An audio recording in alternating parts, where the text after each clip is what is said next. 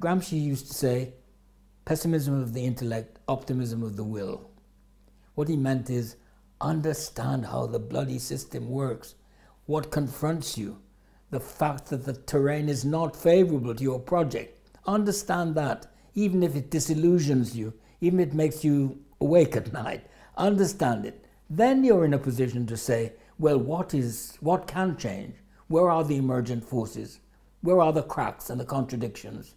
What are the elements in popular consciousness one could mobilize for a different political program?